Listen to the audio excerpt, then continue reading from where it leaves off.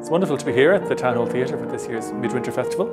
And this year it is inspired by the wonderful Irish composer Sir Charles Villiers Stanford, who I think was one of the greatest composers Ireland ever produced. And to bring it all to life, we have a great lineup of musicians. Starting in Galway, we have the fantastic ConTempo Quartet. And then coming from outside Galway, we have the wonderful mezzo-soprano Sharon Carty, the clarinetist John Finucane, the flautist Ríona Ó Duinnín, and we have bassoonist John Leonard and horn player Hannah Miller and double bass player Dominic Dudley joining in for this wonderful closing concert on Sunday, which will be Stanford's nonette for 9 musicians. So lots to enjoy. Music for Galway's 40th birthday is a true cause to celebrate. The standards have always been immaculate. The presentations have been incredible.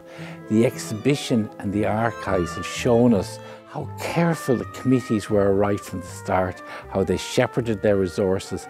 Despite the times, they were innovative, positive and ambitious. Music for Galway I've been coming to for years, since Jane O'Leary was Director of Music here, and Finghin Collins has taken on, done really wonderful things with chamber music particularly. His piano accompaniments are just wonderful. I've just been to Sunday morning with John Finucane playing clarinet and ConTempo Sonata. It's great to be back. We're looking forward to ConTempo Quartet and Sharon Carty, so that would be really good. He's a really, really incredible composer in the sense that his music is so well adapted atmospherically to the text.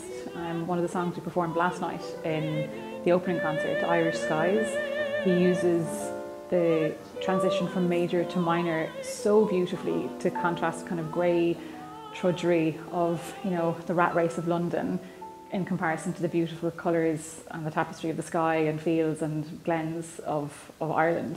And he does all that without making it twee in any way, or without kind of exploiting the Irishness of the texts that he sets. It's just so wonderful to be back performing, especially to a live audience. It's been quite some time for obvious reasons, and to play here this evening in front of such a lovely audience in Galway is such a pleasure, and they truly were very, very welcoming and very warm. It was lovely. So thank you for all the audiences that came. And I want to add my thank you, of course, to bodies and funders who really make it happen. In these adverse times, more than ever, we really do need the support.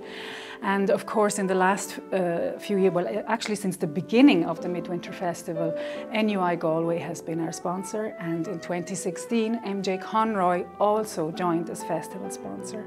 And thank you to both for staying with us and allowing us to have this festival year on year. We are funded by the Arts Council and the Galway City Council.